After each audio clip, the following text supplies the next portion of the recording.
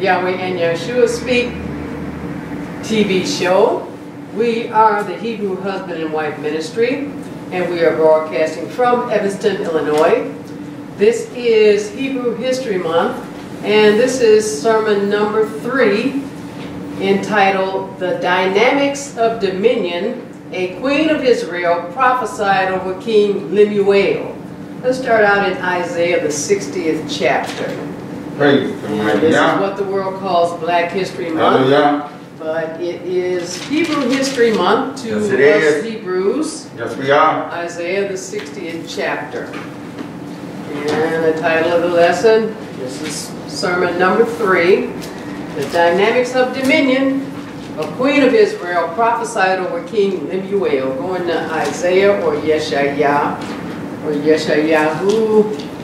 chapter 60. Isaiah chapter 60.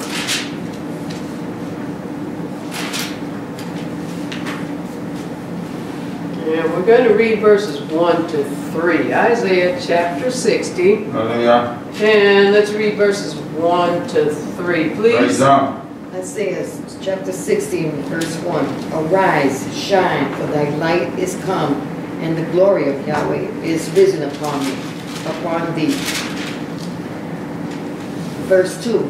For, behold, the darkness shall cover the earth, and gross darkness the people.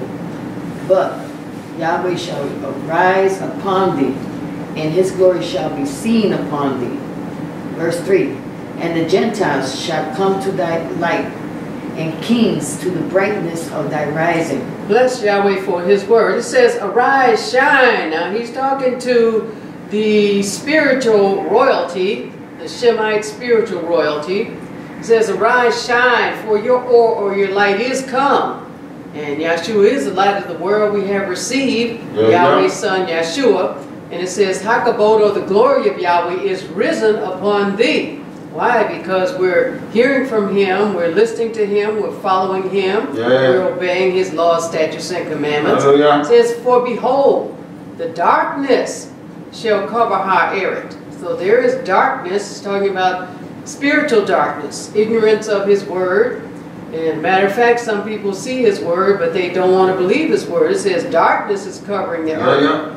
And then it says, not only is darkness on the earth, but gross darkness is covering the people, or Ha'am.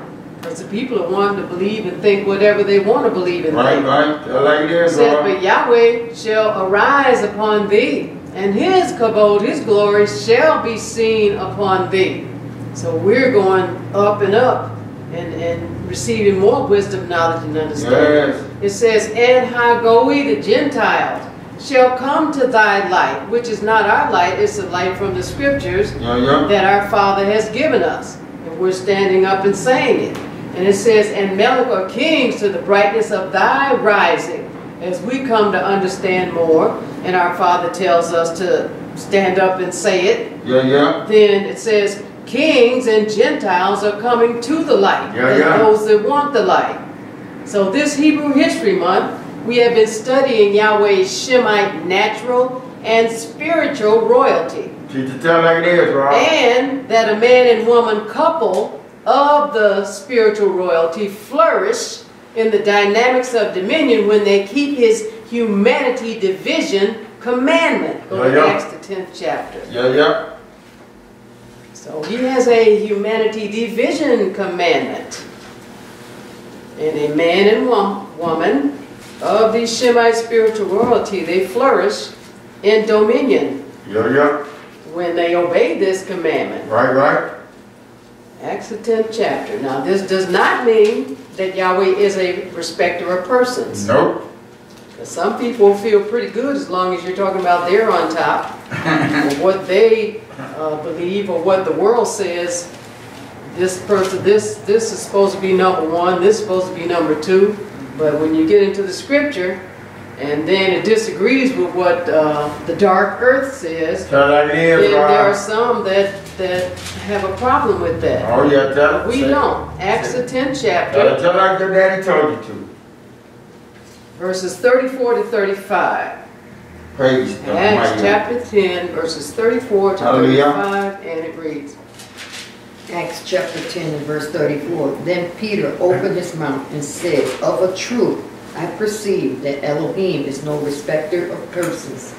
Verse 35. But in every nation he that reverence him and worketh righteousness is accepted with him. All right, so that's Yahweh. Here the scripture says he is no respecter of persons. It says, then Kepha opened his mouth in a mark of an image. I perceive, and those of us that are spiritual Shemites, we perceive that. And you really don't even have to be spiritual. All you have to be is just a fair-minded person and have your head on straight. I perceive that Elohim is no respecter of persons. Well, we're his people, so we have no respect of persons. Right, right. It says, but in every nation, every goy, he that respects Yahweh, he that reverences Yahweh, Yep, yep. he that obeys Yahweh, he says, respects him, and he works tzedakah, or works righteousness. He does what's right according to what the Creator said in the scriptures is right, Right, right. is accepted of him and accepted of us. So he's no respecter of person, but he is a respecter of his commandments. Go to Yep. Romans the 11th chapter. Praise the mighty Yah. Hallelujah. Not a respecter of persons, No, but he is a respecter of his commandments. Romans the 11th chapter and verse 13. So you saw in Isaiah that it had mentioned the Gentiles. So now here we're going to look at some spiritual Shemite royalty, Shemite spiritual royalty that was sent to the Gentiles to let them know about Yahweh's truth, just like we have been sent. Hallelujah. Now we're not sent to all people, but we have had Gentiles come into our congregation, and we've loved on them just like our Father loved on them, because we love all people. Hallelujah. So we're not a respecter of persons, because our Father's not a respecter of persons, but we are a respecter of commandments. Yeah, yeah. Romans the 11th chapter, let's read verse 13, please, and we're going to skip down. Romans chapter 11 and verse 13. For I speak to you Gentiles, inasmuch as I am the apostle of the Gentiles, I magnify my office. All right, so here is Shaul, and he's saying, and now he was of the spiritual royalty. He was a Hebrew. Yeah, yeah. I'm a mar to you, goy, you Gentiles, inasmuch as I am a disciple, or I'm a messenger of the Gentiles. This is what Yahweh set him up to do. And as I said, there are some camps or temples in certain neighborhoods where they don't get the Gentiles coming to attend their temples, but we are in a neighborhood to where we have had Gentiles, and do have Gentiles come to attend our temple. He says, inasmuch as this is what Yahweh has told me what to do, I'm an apostle of the Gentiles, I magnify mine office. In other words, I understand he sent me to do this, and I understand he sent me to minister to them. Yeah. So all nationalities have access to our TV shows and our YouTube videos. Hallelujah. And I was looking through some old papers, and I saw a beautiful letter from this beautiful Gentile brother that we had the opportunity to love on. Hallelujah. And he was from England. And he wrote us a letter. He's back in England now. And this was several years ago, but just a wonderful brother. We actually have videos because he was part of those that did the foot washing on the Passover, and just a beautiful, beautiful brother. It says, Dear Brother Micaiah and Sister Shelomah, thank you for writing back to me. By the time you read this, I should be back in England. I will write to you both in England when I can. I feel very privileged to have worshiped with you. You have taught me how to worship the Lord in truth and spirit. Thank you for keeping me on your list of prayers. Your brother in the Lord, Stephen. Praise It says, the mighty hallelujah, Brother Stephen. Praise the mighty Yah. Beautiful. Yeah. Right. Yahweh is no respecter of persons, so neither are we. And we love Brother Stephen very much. So all nationalities have access to our TV shows and YouTube. A man and woman who keep Yahweh's commandments become part of his Shemite spiritual royalty. Brother Stephen was part of his spiritual royalty. And there was a beautiful brother, Brother Michael, and he moved out of state too in the United States, but Stephen, you know, went back home overseas, and he wrote us a beautiful letter. I haven't seen it just yet. But anyway, I know it was no accident that Yahweh had me run across Brother Stephen's letter. Let's skip down to Romans, the 17th chapter. So when a man and woman keep Yahweh's commandments, they become part of his Shemite spiritual royalty. So we want to be sure that we've been talking about Shemites becoming a couple, a man and woman. So Yahweh wants to be sure that other nationalities understand that when they come to accept Yahweh and Yahshua, then they become, as a man and a woman, they become a spiritual couple with dynamic dominion too. But now, Yahweh also wants us to understand this law that he put out there in humanity's divisions, so that they're not robbed of their dynamics of dominion by breaking that law. All right, Romans chapter 11, let's skip down to verse 17, and then we're going to skip down again. Hallelujah. Romans 11 and verse 17, please. Romans chapter 11 and verse 17. And if some of the branches be broken off, and thou, being a wild olive tree, were grafted in among them, and with them partaketh of the root and fatness of the olive tree. All right, so he's saying now that the Shemite royalty, that's the olive tree, that's the branch. Yahshua is the branch, but he represents this Shemite spiritual royalty that is the tree, the olive tree. It says that some of the branches were broken off. He's talking about Shemites that did not convert to become spiritual or became rebellious and broke some of Yahweh's commandments. He said, if you Gentiles, being a wild olive tree, by the Father's mercy and grace, he grafted you in among the Shemite spiritual royalty, and you're partaking of the root, which is Yahshua the Son, and the fatness of the olive tree of the Shemite spiritual royalty. So skip down to verse 24. So we said you're blessed now. Just like we understand. We're blessed. All right, verse 24.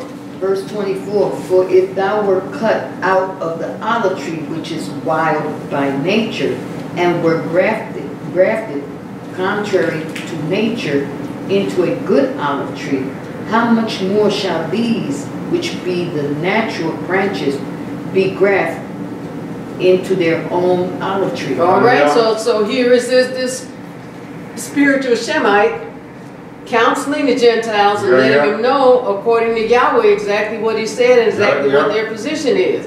Just like all of us. So whether we're natural Shemites or non-Shemites, the law is the same. It's one law. It is written. You break Yahweh's law. Just because you're a natural Shemite, that does not move you up any higher. Nope. If you're a non-Shemite, you break Yahweh's law, you're in the same position. But both of you come up higher when you obey his law. He said, if you were cut out of the olive tree, cut off from the Shemite spiritual royalty, you're wild by nature, but Yahweh did something special for you, contrary to your nature. He grafted you into the good olive tree, into the spiritual Shemite royalty. Said, how much more shall these, which be the natural branches, natural Shemites, be able to come back to their own olive tree? So when non-natural Shemites obey his humanity division commandment, they become a couple with his dynamic dominion in the earth. Just like natural Shemites. Go to Deuteronomy, the 10th chapter.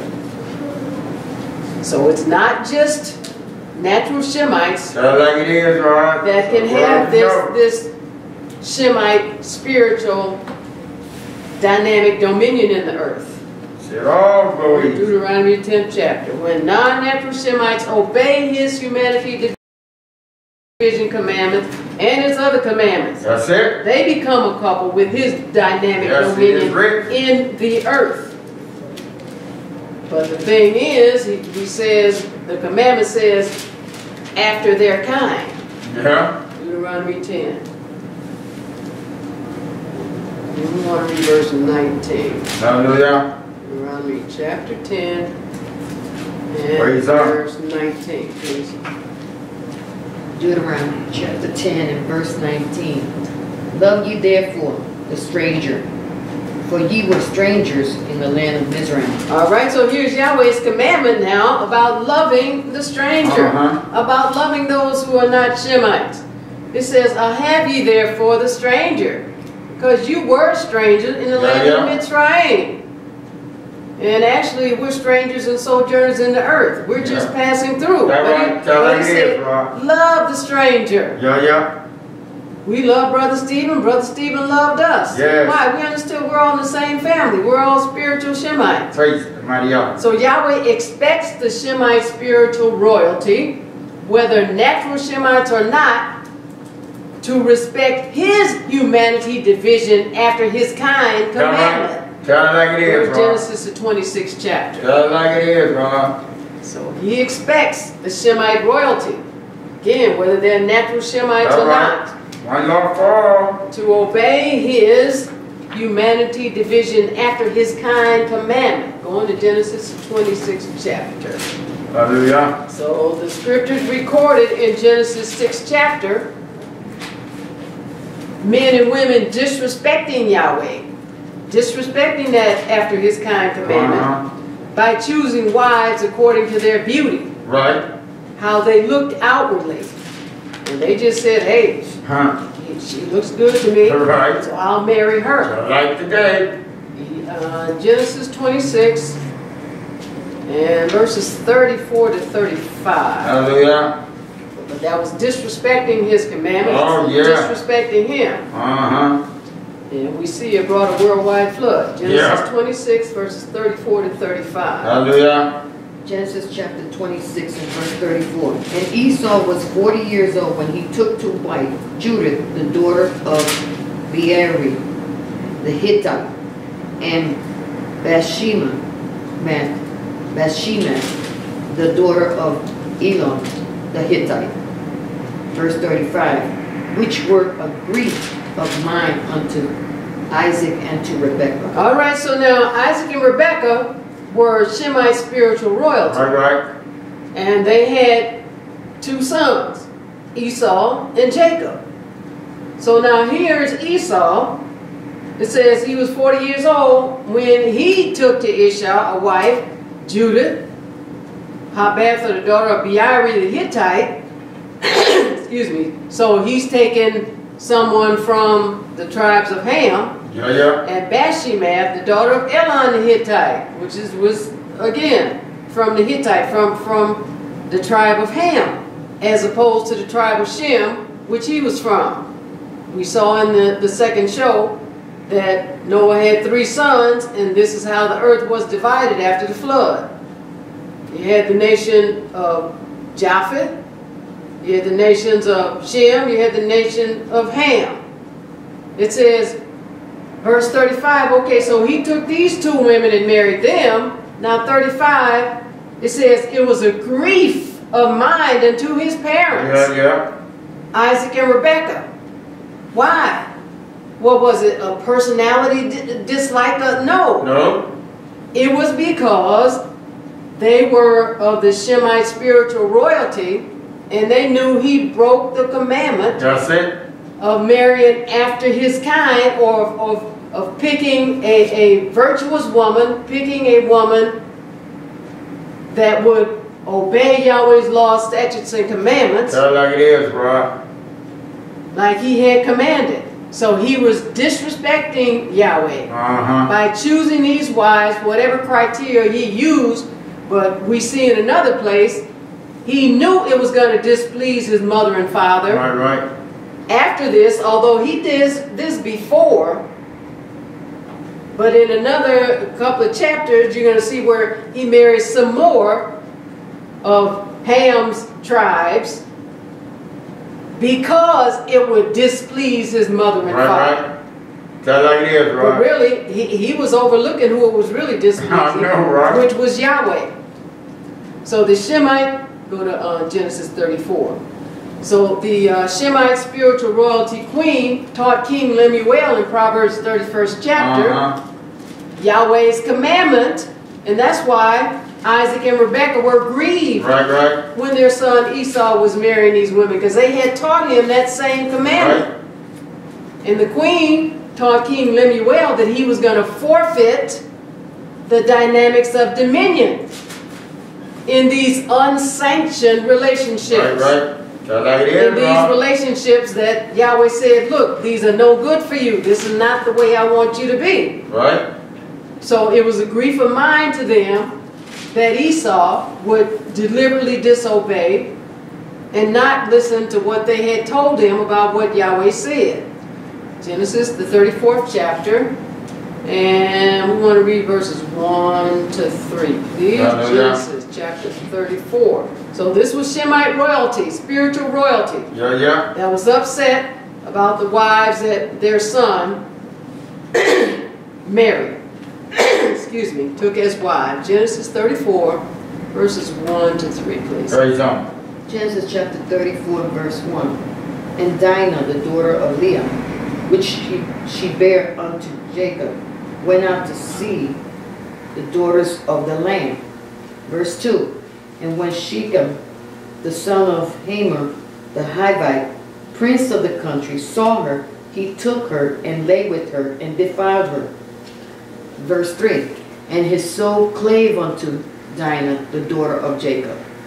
And he loved the damsel, and spake kindly unto the damsel. All right, so now here we're looking at some other tribes where here's this Shemite spiritual royalty. She was a daughter. She was a Shemite, and she went to visit some women of the Ham tribes, the Hamitic tribes. Well, here's this man of the Hamite tribe. He looked at her. Evidently, she must have been beautiful. As we said, Yahweh made us some of the most naturally, physically beautiful people and handsome people. He said when he saw her, now we don't know if he raped her, but we see that he did have sexual relations with her. He took her. It says he lay with her and he defiled her. So that was breaking Yahweh's commandment. That was something he said don't do. So even if he didn't rape her, it was commanded for a man and woman not to come together to have sexual relations until after they are married. Like it is, bro, so we can know. They're in this dark earth and gross darkness over the people. When you stand up and say things like that, then they look at you like, you know, you've lost your mind because the world has gone crazy in sexual sin. And the world has gone crazy minimizing a woman's body, minimizing her virtue, minimizing her virginity, and has it all out of whack. But that's why we study the scriptures, so we can get back in whack and tell them what Yahweh said. It says, then after he took her, he saw her, he liked what he saw, he took her, he slept with her, it says, and he defiled her. You see those words? Defile. He messed her up. That wasn't anything good. It's not like when somebody sees you and then they like how you look and then they have sexual relations with you. That's defiling you. That's it. It says, and then his soul clave unto Dinah, and he loved her. He didn't love her. As we saw in another show, when this Shemite Amnon saw his sister, and she was beautiful. And it said he loved her. That's not love. No, that's hatred. That's lust. Hatred and love. It says he loved Dinah, and then he spake kindly unto her after he had defiled her. And Dinah understood, because she's of this Shemite royalty. She understood, like, it's such a sad thing these days, where there's so few young girls that have been taught to feel sad about losing their virginity and understanding fully what it is, because they haven't been taught. Right. It says, so he loved her, but he didn't. And now he's trying to talk to her and tell her, well, you know what, I want to marry you. The marriage comes first. It doesn't come after. All right? Genesis 34. Now let's skip down to verse 25 to 31. So now we saw in one place where this Shemite spiritual royalty, Isaac and Rebekah, looked at their son Esau marrying some women that he wasn't supposed to marry. And it said they were grieved by it. Grieved in righteousness because they knew he did wrong. He sinned against Yahweh. So now we're looking at where the scripture says this man, this Hamite of the Hamite tribe, took this Shemite woman Dinah and slept with her before he married her or even thought about asking to marry her. But really, if he had asked, they were Shemite spiritual royalty. They were going to tell him no. Yahweh forbid that. So now we're going to see how they reacted, these men from the Shemite spiritual royalty. When they found out what this man had done to their sister. All right? They didn't say, okay, we're going to make you marry her. No. You're going to see what they actually did, how they thought about it. Genesis 34, let's read verses 25 to 31, please. Verse 25. And it came to pass on the third day, when they were sore, and two of the sons of Jacob, Simeon and Levi, Dinah's brethren, took each man his sword, and came upon the city boldly, and slew all the males. Verse 26. And they slew Hamor and Shechem, his son, with the edge of the sword, and took Dinah out of Shechem's house, and went out. All right, so you read in between verse 3 and verse 25, you'll see where this man that raped whatever he did to this Shemite woman Dinah came to ask could he have her hand in marriage. And then her brothers found out that he had slept with her before he came to ask. So then they told him, well, you know, we circumcised. So all your men have to be circumcised before we can make any kind of covenant with you. But really, they didn't intend to make a covenant with him because he had done his sister according to Yahweh's righteous law. So here we're looking at where all of these men had been circumcised.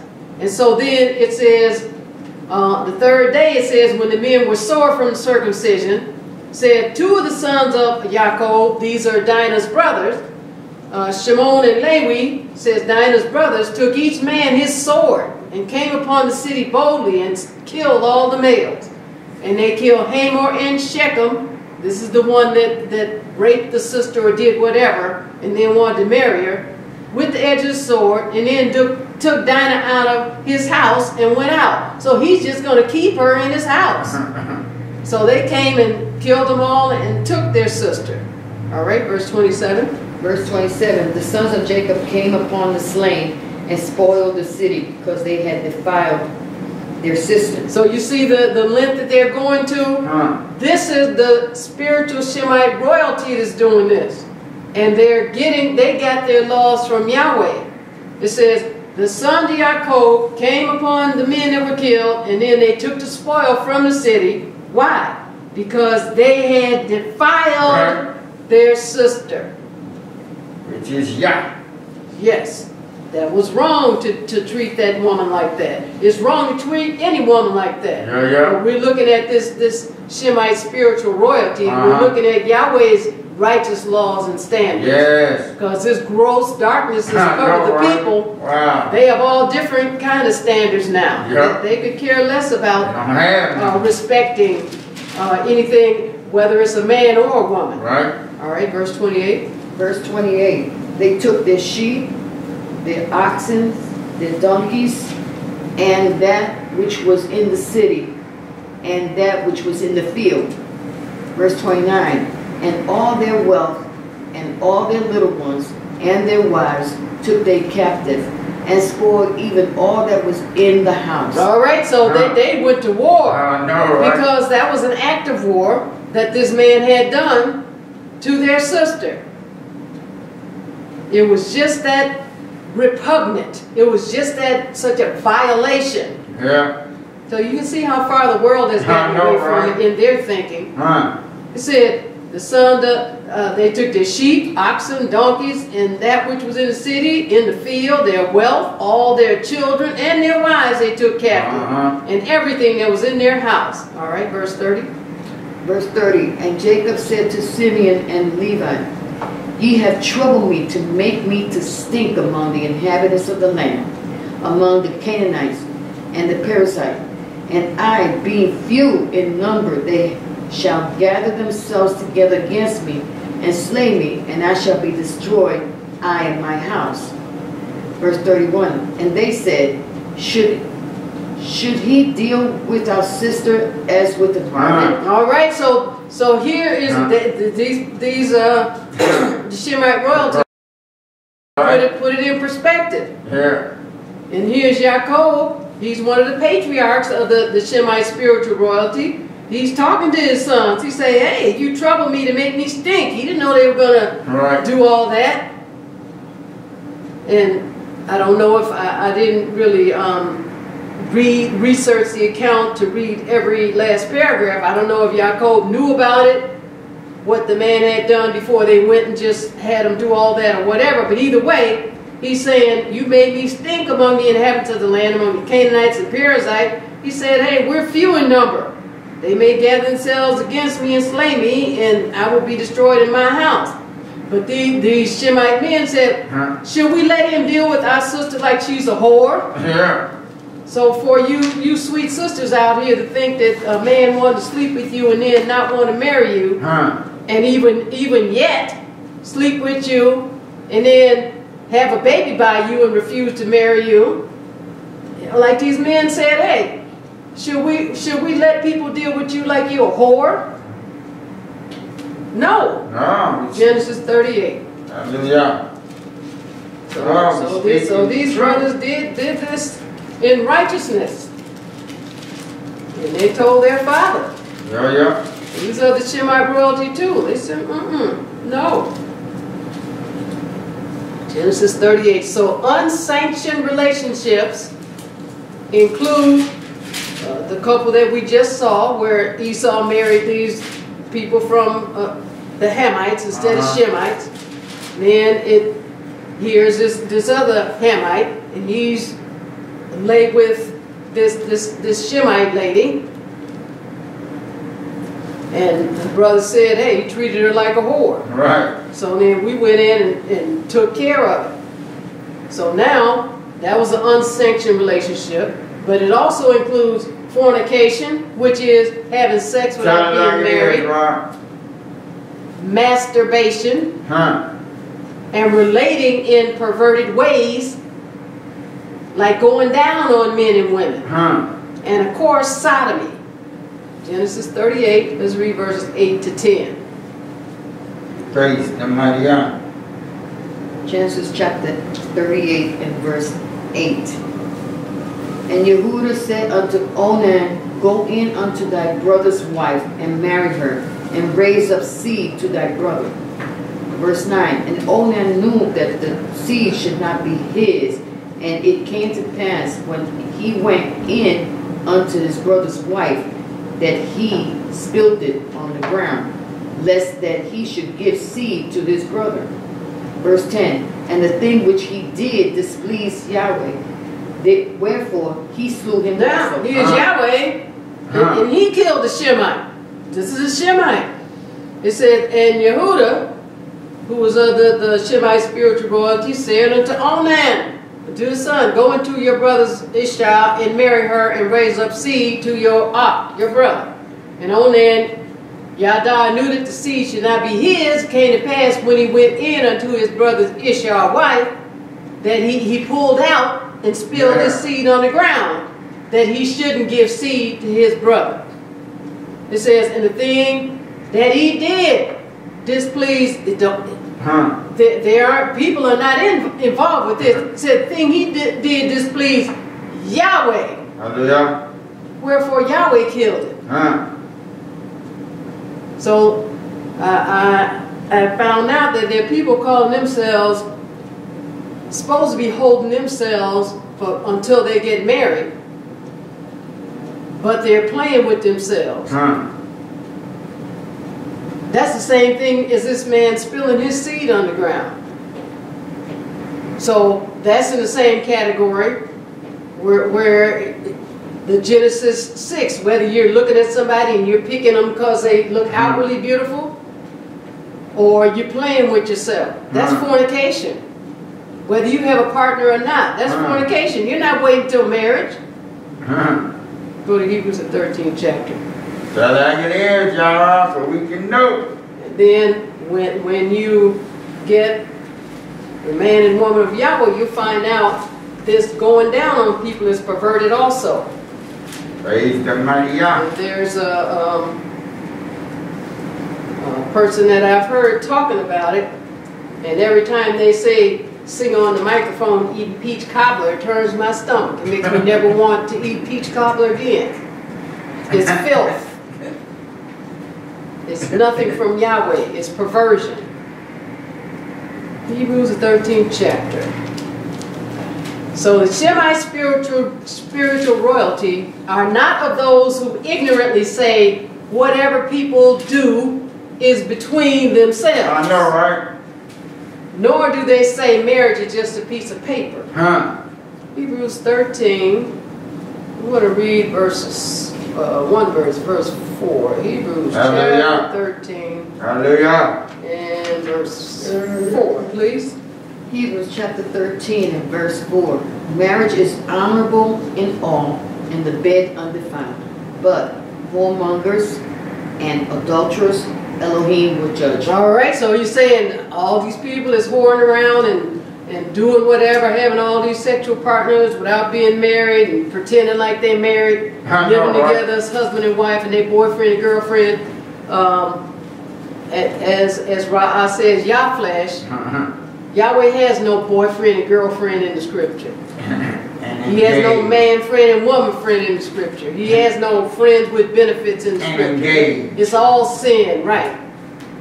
Have sex. He said marriage is honorable in all, and the bed undefiled. And what he means by the bed being undefiled is when the man and the woman come together in marriage. When they get up from those bed sheets, the blood of the covenant is supposed to be on those bed sheets from the woman. Tell like it is, Ron, so we can know. Tell it just like your daddy told you. So you can't undo what you've done, but you can repent. That's it. And do better from now on. Hallelujah. And you can tell others to do the same thing. That's it. Let people look at you strange. Your Father in heaven is looking at you and saying, yes, my son, yes, my daughter. Yeah. Tell them. Tell them. As I'm listening to this brother go to Genesis, the 27th chapter. And he says, you may not want to listen, but I know you heard me. Right. So I like that. Yeah. That's a beautiful saying. Genesis 27. So a man or woman saying and thinking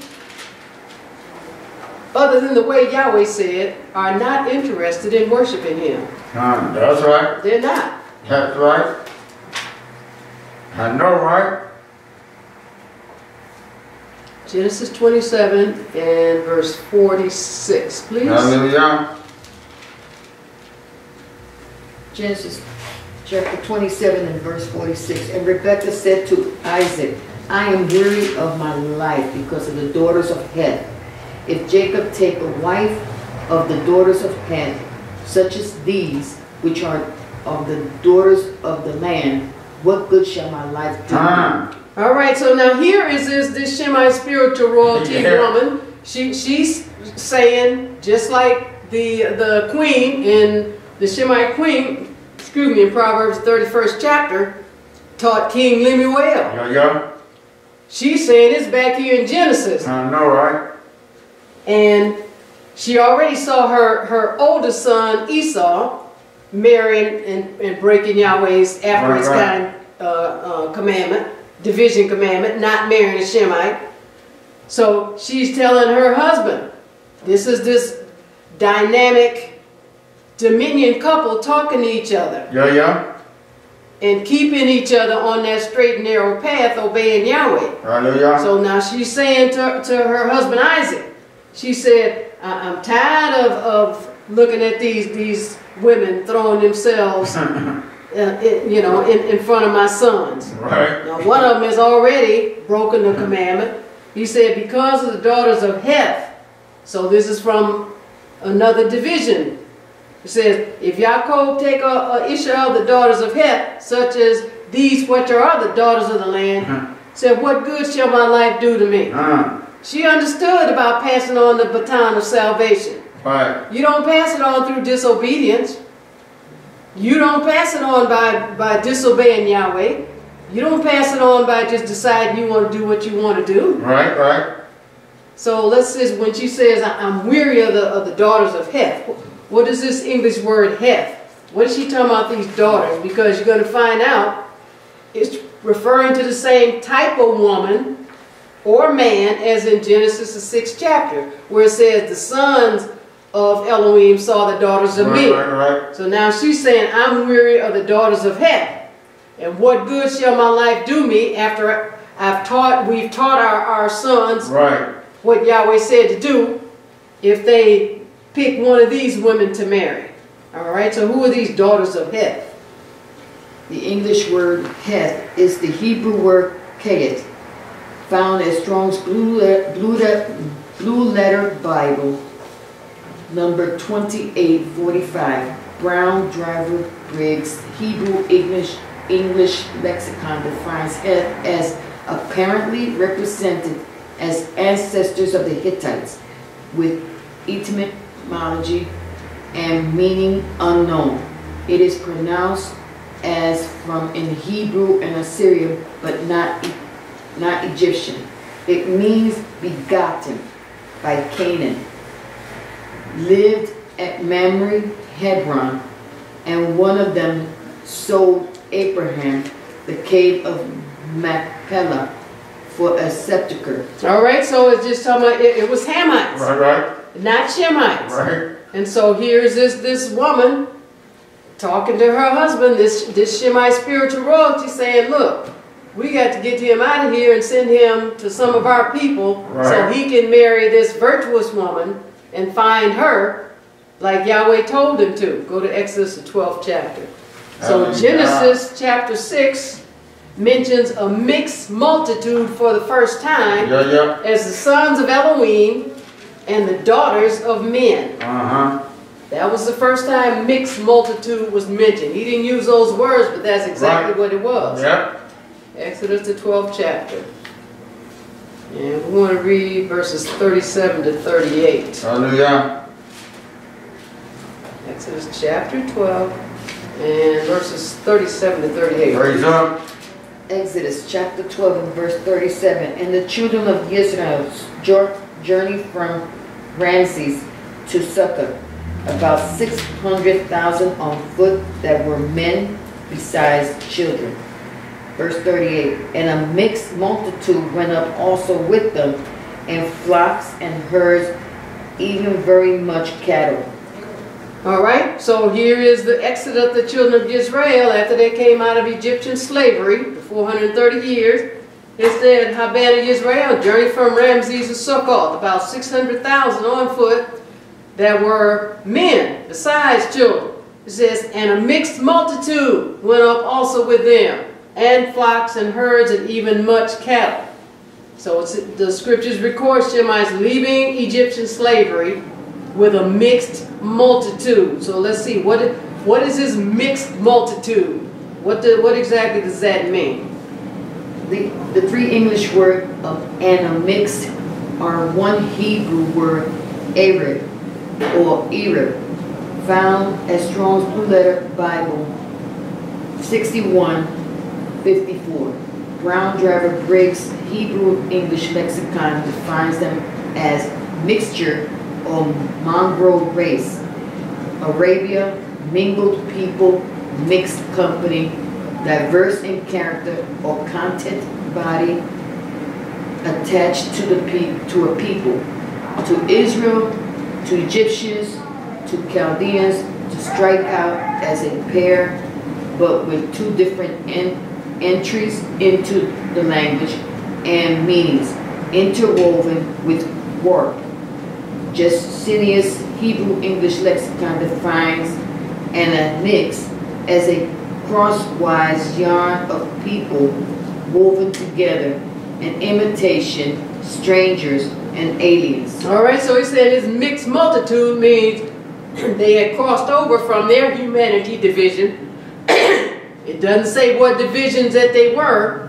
Could have been some Shemites mingled with some other people or whatever. But I thought it was interesting that it says Arabia. And really the Hebrew word Arab is E-R-E-B, but the complexion of the countries over there have been changed. And they are called what? Arabs. But it says it's a crosswise yarn of people woven together, imitation people, strangers, and aliens. Mixed multitude means that they have crossed over humanity divisions, and that's right. They picked and chose wives all which they wanted, with no consideration for what Yahweh said, whether they did it out of ignorance or whatever. Put it in perspective. And here's Yaakov in verse 1. And when the people saw that Moshe delayed to come down out of the mount, the people gathered themselves together unto Aharon, and said unto him, Up, make us Elohims, which shall go before us. As for this Moshe, the man that brought us up out of the land of Mizraim, we wot not what is become of him.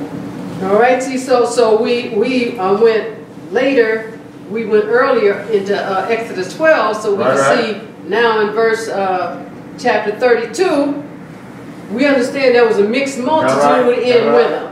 All right, so now here they are in 32, and one time, okay, when they saw that Moshe delayed, he went up to the mount to talk to Yahweh and to get the Ten Commandments, said, Ha'am gathered themselves together against Aharon, against this Shemite spiritual leader, Aharon, and they among him, Up, make us elves, which shall go before us. Because as for this Moshe, that brought us out of the land of Mizraim, we don't know what happened to him. So, hey, let's make us some Elohim. How you gonna make yourself something? But men do that and make themselves something to worship. You're going to skip down to verses 21 to 23.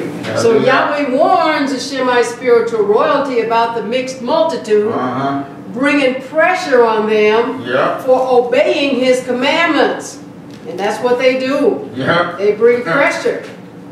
Because one of the main things they figure is, well, we got the majority going for us. So if we just get enough people, and that's what dead people think, spiritually dead. If we just get enough people, or if we just talk loud enough, or if we just push hard enough, then that's going to do something. It's not going to do anything. Nope. Not in the place where it matters, in the spirit realm, where we're dealing with Yahweh and dealing with righteousness. So Yahweh warns the Shemite spiritual royalty that the mixed multitude will bring pressure on them for obeying Yahweh's commandments. Exodus 32, and we see they brought pressure on Aharon, saying, look, we don't know what happened to this man. He went up to the mountain, so look, let's make us some gods. 32, 21 to 23, please. Verse 21, and Moshe said unto Aharon, what did this people unto thee, that thou hast brought so great a sin upon them? All right, so now here's it, this spiritual royalty. Now he's coming down after talking to Yahweh one-on-one. And Moshe is asking from one Shemite spiritual royalty to another. He said, what did this people do to you that you have brought so great a sin on them? And he asked all of us that are Shemite spiritual royalty, how much pressure can somebody bring against you that you will not stand up and say what I'm telling you to say? Right. Bring sin. And live how I'm telling you to live. Tell it like this, Ron. Bringing sin on you. You're not trying to hurt anybody's feelings, but what's the expression? You got to call a spade a spade. When somebody treating you like a whore, yeah, you got to let people know they're treating you like a whore. Yeah. Moshe asked Aaron, what did these people do to you that you have let them hurt themselves so much? Right. You let them bring so great a sin on them. Yep. It's like, okay, people don't now know when they're not coming to the temple or when they're not studying the word. How are you just going to stand up and let them bring this big sin on themselves? How can you just stand by and let them do this to themselves? What that Hebrew record, where'd the love go? I know, right? You're thinking about yourself. You're not thinking about them. And there's a way we can tell people anything. Yep. We don't have to be rude. Nope. Just go and ask the Father for the words. Yes. But he ask Aaron, how could you let them bring that great sin on themselves? Verse 22. Verse 22, and Aharon said, let not the anger of my master wax hot. Thou knowest the people that they are set on mischief.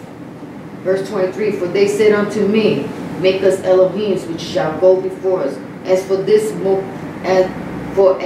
Moshe, the man that brought us up out of the land of Mizraim, we wot not what has become of him. So he didn't even have any excuse. He went to blaming it on the people. But Moshe asked him straight up, look, you know better. Right.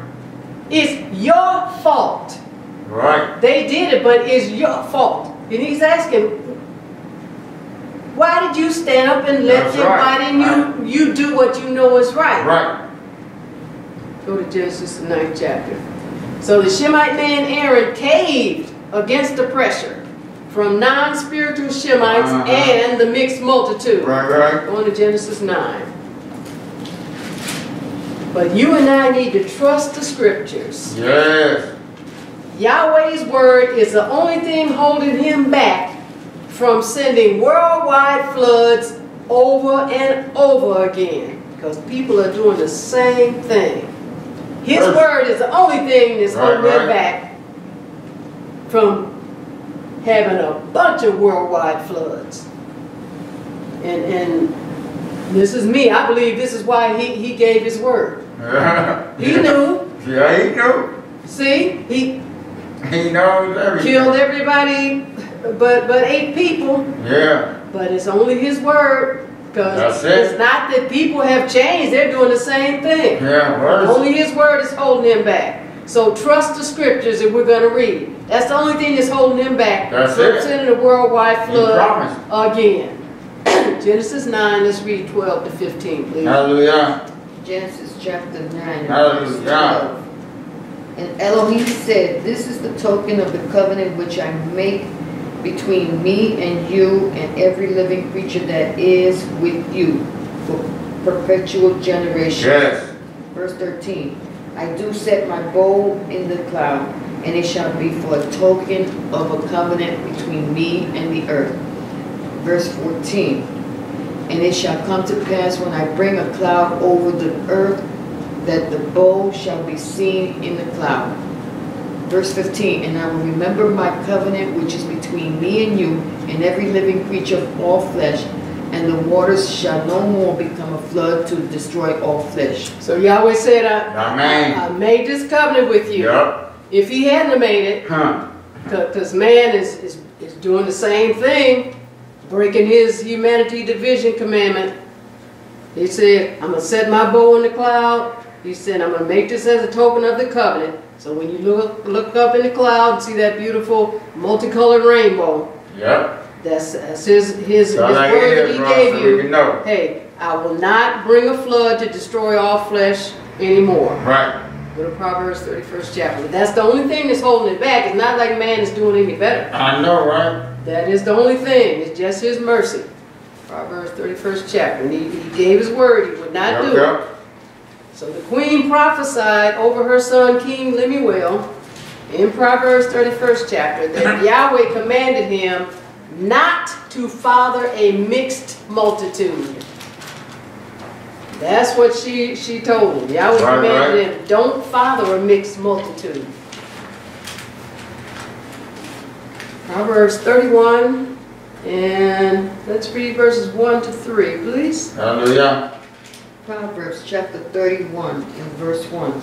The words of King Lemuel, the prophecy that his mother taught him. Verse 2. What, my son, and what the son of my womb, and what the son of my vows? Verse 3. Give not thy strength unto women, nor thy ways to that which destroyeth kings. All right, so here she is instructing this king as Shemite spiritual royalty on how to have the throne be established, on how to live in righteousness, on how to live a life in the service of Yahweh, standing up, teaching the laws, statutes, and commandments, or the oracles of Yahweh, and represent Yahweh in the earth to bring salvation, not only to the Shemites, but to everybody. That's it. By living right in front of them. Right. You can't end up right if you don't start out right. I know, and right. The man and woman couple in right status is where you start out right. And then Yahweh caused you to progress further. Exodus, the 2nd chapter, into his will. Now, because Yahweh's mercy allowed other nationalities to become part of his Shemite spiritual royalty, that did not change his after his kind commandment. No. Exodus, the 2nd chapter. No. So, just like natural Shemites, they are eligible as partners in natural relationships with a man or woman after their kind. Tell like your daddy told you to, Exodus, the 2nd chapter.